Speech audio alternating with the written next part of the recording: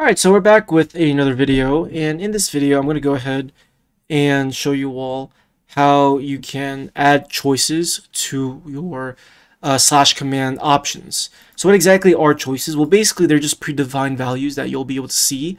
It's kind of hard to show you because I don't think there is a command that would work right now. Okay, so for example, you can see that these would be, for example, a list of choices.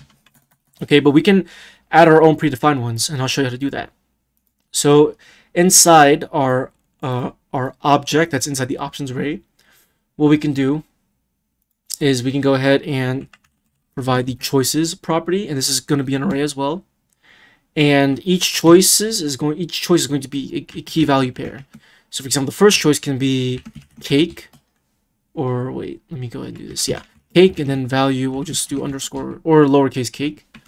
Okay, so it's going to basically be a name value. Okay, so the name is how it's going to appear to the user, and the value is going to be the actual value that you would have to use to do whatever kind of logic you would need to do.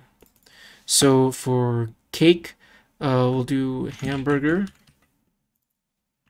and I'll just do 2 for now. Okay, and let's go ahead and save, and we do need to wait for our bot to restart, so that way the changes can reflect.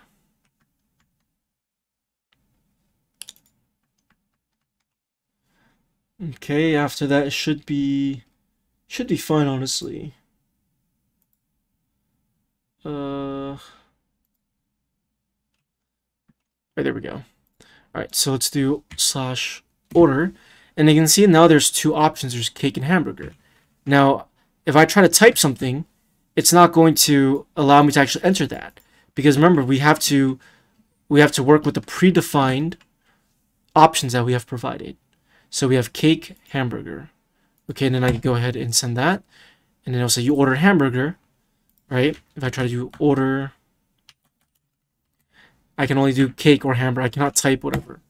Okay, that's pretty cool, pretty straightforward, right? So let's go over here now, and let's go ahead and add another option over here. So you can actually have multiple arguments as well, and I'll show you how you can do that. So for example, let's say instead of calling this option food, let's just call this let's call this food, and then we'll add another option for drinks. So let's do name, drink, description, type of drink, and let's set the type for the, let's set the option type to be a string as well.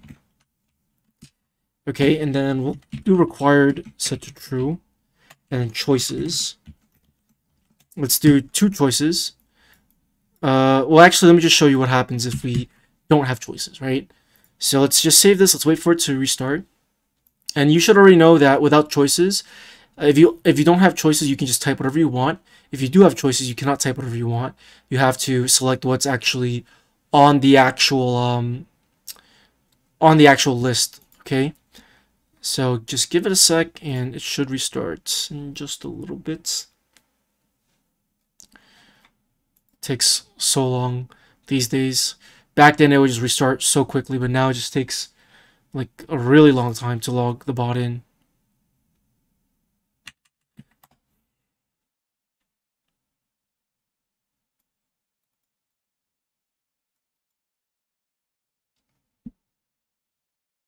There we go. Alright, so let's go and do order. So you can see now that both of the different options appear. So let's go ahead and do food. So let's do cake. And for drink, I could just type whatever I want. Let's just do water. And it says you ordered cake. Now, if I wanted to get the value of drink, right? We can easily do that by just referencing interaction.options.get and then pass in drink. Okay, now let me show you what happens if I were to pass in a value for food, but if I don't pass something for drink, it's not going to allow you because this option is required. It's not an optional argument. Okay, so let's go over here, and let's actually add some choices now. So choices, name, let's do water, value water, let's do Coca-Cola, value Coca-Cola. And then let's do one more. Let's do Sprite, value Sprite. All right. Now let's save, and let's just wait for this to finish restarting. And like I said, right now, our commands array is obviously very messy. But in another video, I'll show you how you can actually create these commands and interactions without needing to create them from scratch using a JSON object. I'll show you how you can actually use the Discord.js builders library to build these out. And it's actually really simple. It still has not logged in yet. That's so ridiculous. Anyways, yeah, I don't know why it just takes so long to log in.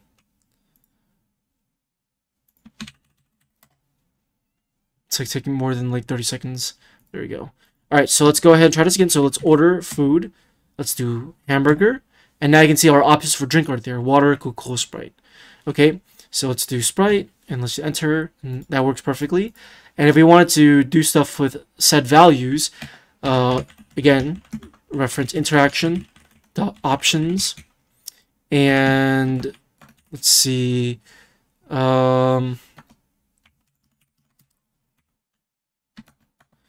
Now, the nice thing about this is that there's flexibility on how you want to manage your data. If you just want to deal with it as a raw array, you can just reference the data property. If you already know what data you want, you can just call get. And then we can just do drink value. And let's go ahead. Before I do anything, let me do this real quick. Const food equals interaction options get. Food value const drink equals interaction options get drink value. All right, cool. And let's go ahead and just say you ordered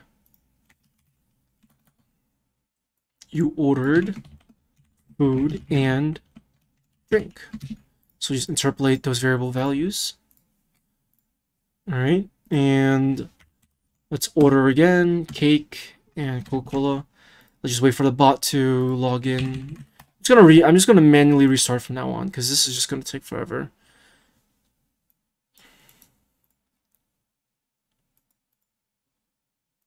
I wonder if it's because of this API call.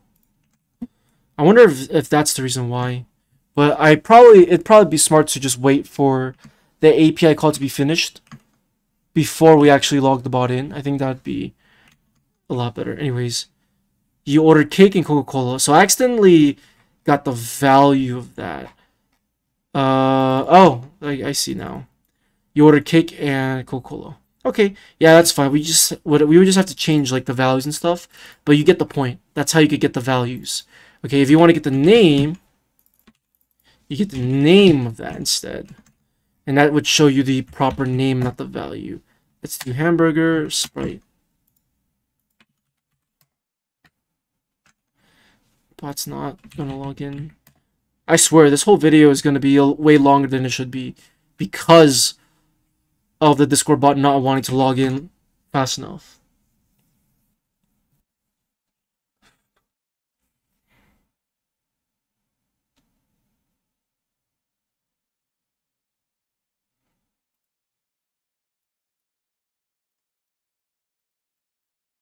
Okay. You ordered food and drink. See, that's if you wanted to do with names. But yeah, that's, pretty straightforward. Hopefully, this makes sense. Hopefully you understand how choices work. And hopefully you can see that you can have as many options as you want. You can also set required to false if you don't want drink to be mandatory, right? Because not everyone has to order a drink. And you can also add another option too if you want to. You can add like a dessert option.